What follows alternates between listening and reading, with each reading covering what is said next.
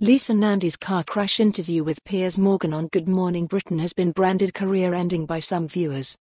The Labour leader candidate was grilled by the GMB host on a number of topics, from Labour's stance on gender self-identification to public advice on the coronavirus. Nandy was accused of failing to give a straight answer on gender self-identification after Morgan asked whether those born biologically into one sex shouldn't be allowed to compete in the other's sports. "I don't think I was the one doing the bullying. https://t.go/sjkHGNLCT0. Morgan said that males who identified as transgender had an advantage over females when it came to competing in sport, but Nandy accused Piers Morgan of setting up a false war between women and those who are transgender.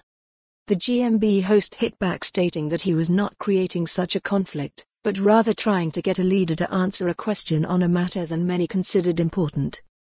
However, Nandy stated that a commission would need to be set up in order to truly define the answer and would not be drawn into an answer saying, "That's why I said to you we need to set up a commission to properly." The GMB host hit back at the MP for refusing to give a straight answer when it came to Labour's stance on gender self-identification rather than a consultation that Nandy suggested. The host of the ITV show also accused Nandy of being rash attending the interview when displaying cold symptoms and asked the Labour leader hopeful whether she had been tested for coronavirus. He said, "You haven't got a cold, have you? Have you been tested with coronavirus?" How to blow the Labour leadership in one interview at Lisa Nandy. Ms. Nandy insisted she was not yet tested, saying, "I'm all right. I'm coronavirus free, I've just got Labour leadership hiatus." At least Nandy just saw that car crash of an interview on GMB. "I thought you were the sensible one. Looks like I got it wrong. Labour really are finished." The answer, however, did not appease Mr. Morgan, who hit back, "You've got a cold.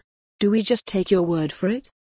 Susanna Reid also questioned the decision, suggesting that her decision to appear on the show demonstrated how difficult it would be for the government to keep Britons at home should there be a need to impose a widespread quarantine.